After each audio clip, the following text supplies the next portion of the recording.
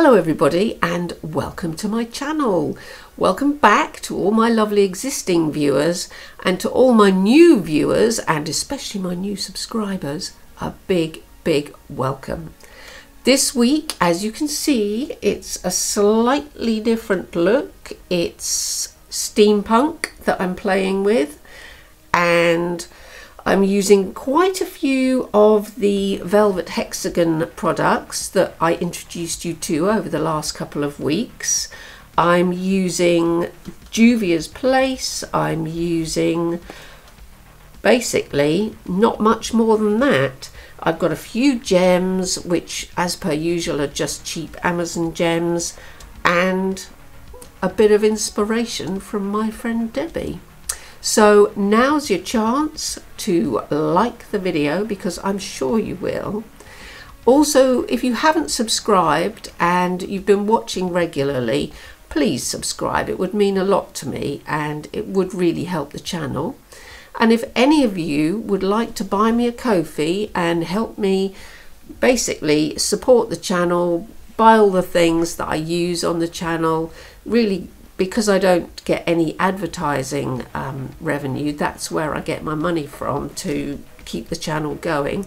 I've got a Ko-fi page which I will link in the description. You can always go there and buy me a Ko-fi for as little as £3 Great British pounds. Black Americano, please. Anyway, let's stop. I nearly said a word beginning with A. Let's stop fannying around and get right into the tutorial. Well, you might think, why have you done all your makeup already? Where's the tutorial coming in?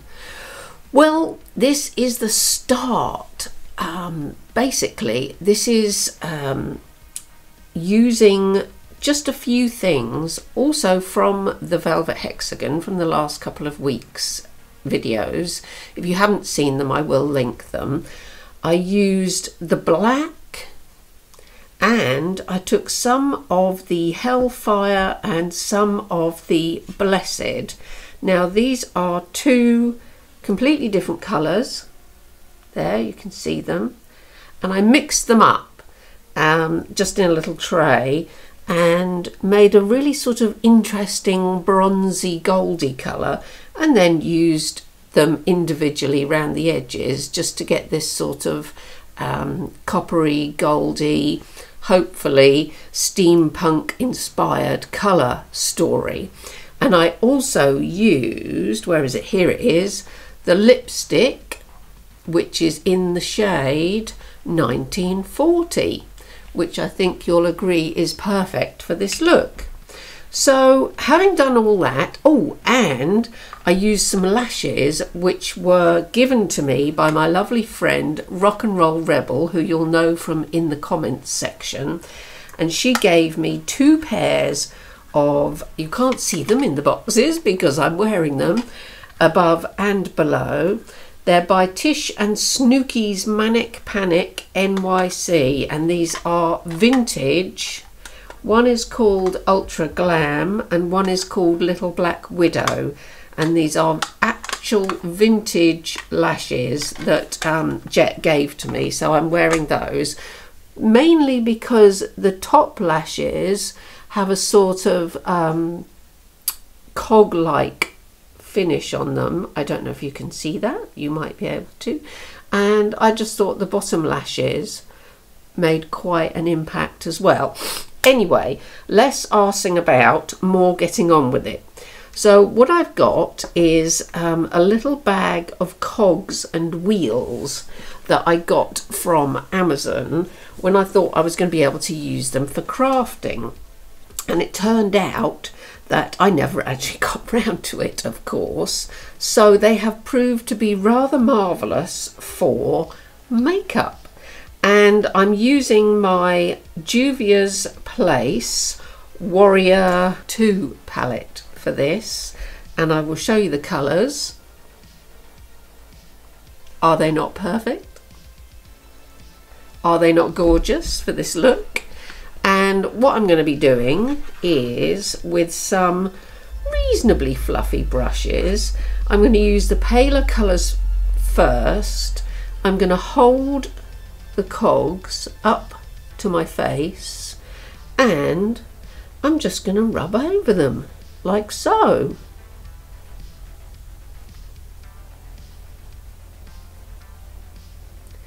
And once I've done this,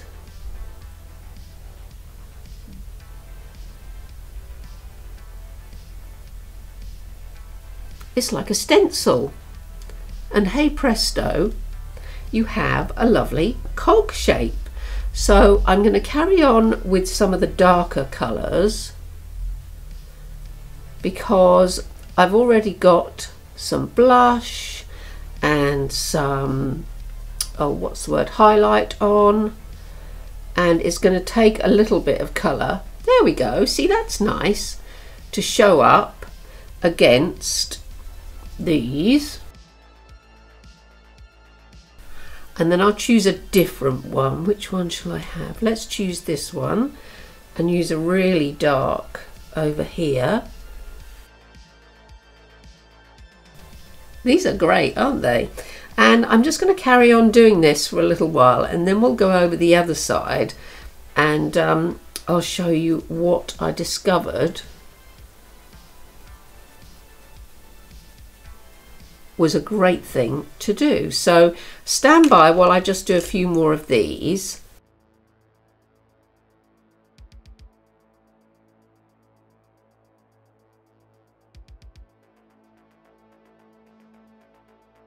There, so doesn't that look fun?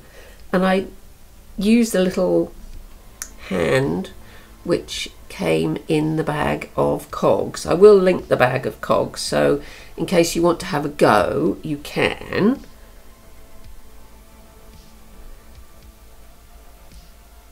Oh, that is so fun, isn't it? Anyway, so on the other side, on this side, I wanted to do something slightly more dramatic.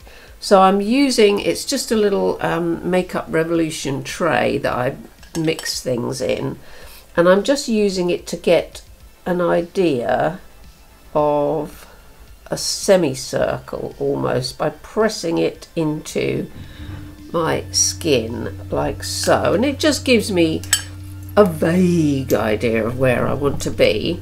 And I'm taking the shade Blessed again from Velvet Hexagon, but this time it's in the watercolour liner, so I'm giving it a good old shake. And I have somewhere on the table, here it is, a little brush, and I'm just going to try and go round. Oof. Now you're watching, I can't do it. I might have to do this again.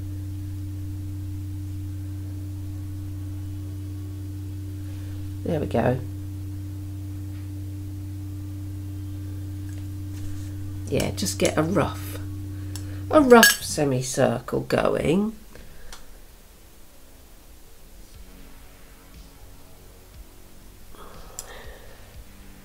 And you'll see what I'm going to do in a second. These are beautiful, these colours.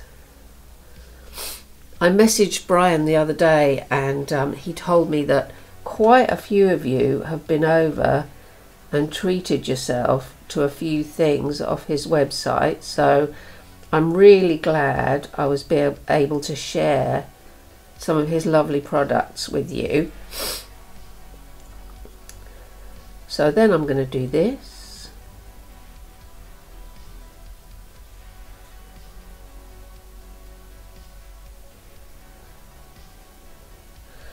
And of course, as you realise, it's not the sun, it's a clock.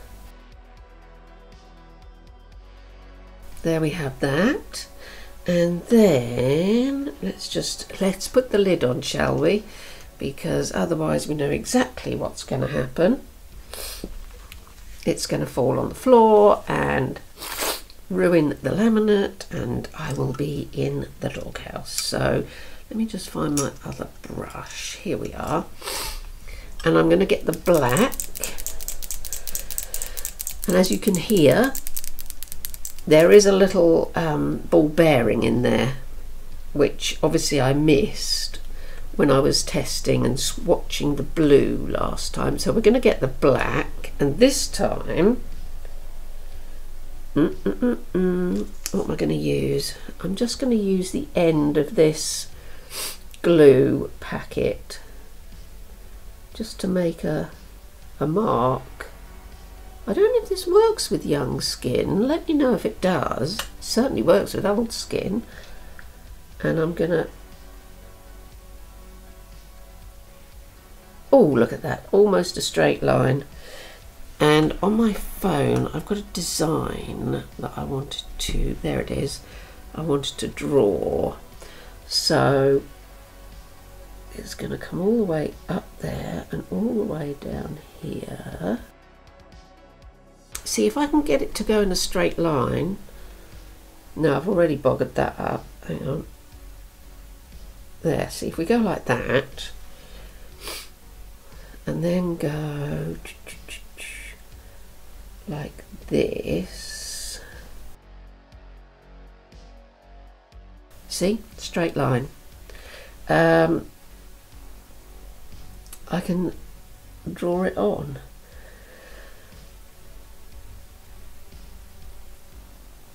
I haven't got the steadiest hand in the world, as you know, but that's why I'm just putting some curly things on this.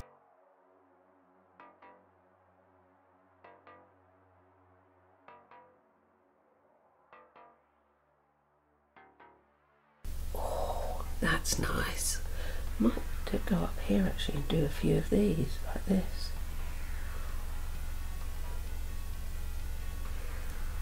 Now I'm going to ruin it, of course, but anywho, let me just, yep. So then this goes like this.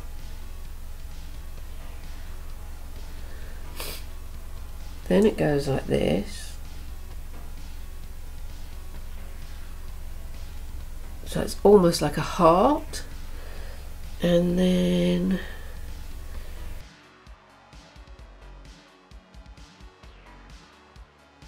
I'm going to have to put the magnifying mirror on again because I can't see it. Yeah, I thought I hadn't filled it in. It's so difficult to try and get a point. There we go, having a go. Anyway, what was I saying? Oh yes, I never really thought I'd be able to pull off any of this steampunk look because it is quite, well, it's not anything I'm very familiar with. But I watched Debbie's the other day. You remember Debbie, my friend Debbie from the Vinyl Beauty channel, and she did a steampunk look, and I thought, well, it actually looks really quite fun. I'd like to have a bash at that. And they're colours that I don't usually use, obviously. I'm just shaking up the colour called Valentine now. Yeah, so I don't usually use these colours, and I thought it would be fun to have a go, see what you think, maybe give you some ideas of things you could do. So I'm getting the colour Valentine, which is really going to clash with everything else in the look, but I think it'll be fine because it's sort of like a focal point.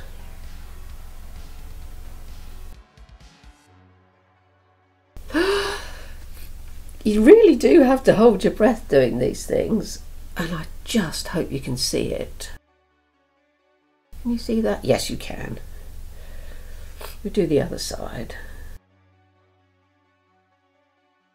There, that's nice, isn't it? And then I think what you could do, get my gold brush again, give it another shake up. What you could do is first of all go over these black bits that I've really made it look awful with, and over here you could go round some of the cog parts, maybe just go in the middle, down there, you see, or here. just to give it a little bit more something. I do love this gold colour, it really is like working with gold paint, it's beautiful. Oh yeah, what do you think? I really like that. Yeah, let's put a bit more, you know me, more is more. Let's put a bit more here. Oh yes, I'm enjoying this. I do hope you are having as much fun as I am. I've been learning how to do more crafting, you see, of late, and this is why I think I've wanted to do a bit more of this sort of thing. Because learning to actually do things with paint and paper and different sorts of mediums is really tremendous fun. And the first couple of times, I mean, you don't get it to come out exactly how you want, but you don't with makeup either, do you? It's all practice. It's all about having a go and seeing what you come up with.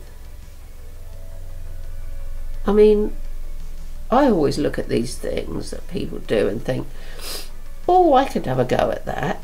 And you know, 9 times out of 100, of course I couldn't do it. It's like the jewellery. I think, oh, I could do that. And of course, half the time I can't do that because I haven't had the experience, I haven't had the teaching, I don't know what to do with this stuff. So I just buy a few bits and bobs and, you know, have a go, throw myself into it and see if it comes out all right. So actually, let's have a bit more gold over here.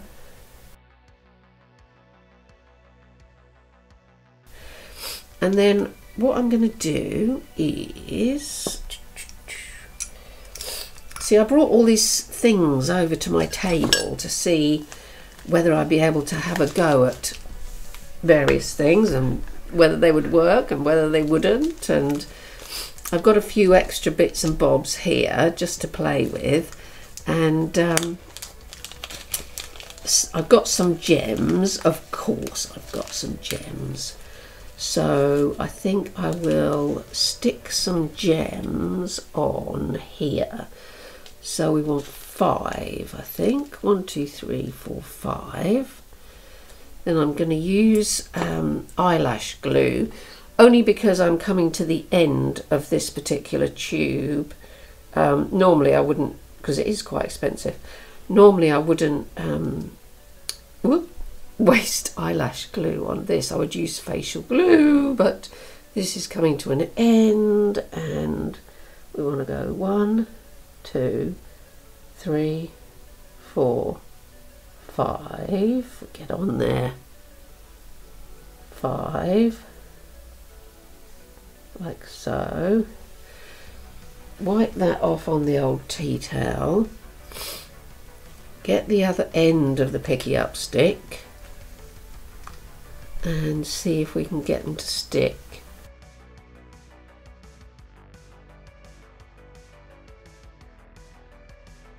Ta-da! What do you think? I really like it. I really like it a lot. When I was practicing doing this, I put a whole load down my nose and in the middle, but I don't think it actually worked that well, to be fair. But I hadn't done as much gold on this side either, so that's turned out really a lot better than I expected. Yes, I really like that. So that is my steampunk face, and I'll just put my hat on that I have prepared earlier and come back and we'll finish up. So this is the finished look. This is the hat. I'm sure some of you remember when I bought this hat, which feels like 1,000 years ago, but I've just put a few bits and bobs on it just for this video, because I just haven't had time to do a proper makeover on it. So I've put a veil on it with flowers and a few of my homemade brooches and things on it. So steampunk, a great literary genre, which has then turned into a cosplay genre and also makeup. And it's sort of, if you look at pictures of the Whitby Goth Festival, there's tons of people dressed up in steampunk goth crossovers. So I don't think it's totally inappropriate for my channel. And of course, it is great fun. And that's what it's all about. Makeup is fun, clothes are fun, and I hope you had fun watching this video. I hope you have fun whatever it is you're doing, wherever you are in the world. I hope I've inspired you to maybe have a little go with something, anything, even if all you do is just stick a couple of gems on your face one day, or hide one amidst your lashes when you go to work. I used to do that, just put one in the corner there, and hardly anyone will notice, I promise, but you'll know it's there, and that's what really matters. Anywho, thank you very much for watching. Please don't forget you can share these videos. There's like a little arrow so that you can share it with your friends, and I think this is so much fun. You may in fact want to do so. I hope that if you haven't used my coupon code, which is Stay Strange, for the Velvet Hexagon makeup, both on the website and on the Etsy page, you can pop over and do that, and that will save you, you know, sizable chunk. And I'll link everything in the description. Do please look after the world where you are. Look after all the living creatures that have no voice of their own. And don't forget, everybody, as if I needed to tell you, don't forget, stay strange. See you next time.